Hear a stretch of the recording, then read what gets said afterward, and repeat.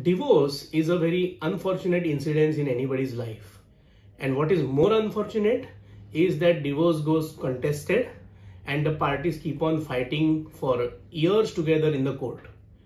So a simple solution is where a couple is sure that they are not going to jail together as husband and wife. There is a provision in the law for divorce by mutual consent.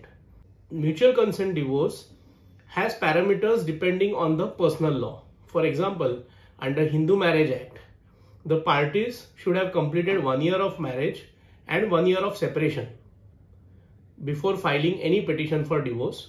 And once a mutual consent divorce is filed, then the court will take 6 months period to see whether there is any possibility of the marriage being revived.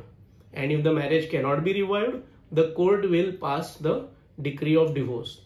Mutual consent petition can stay in abeyance for a period of maximum 18 months from the date of filing. That is, for 18 months the couple can rethink over their marriage, but after 18 months that petition has to be disposed of.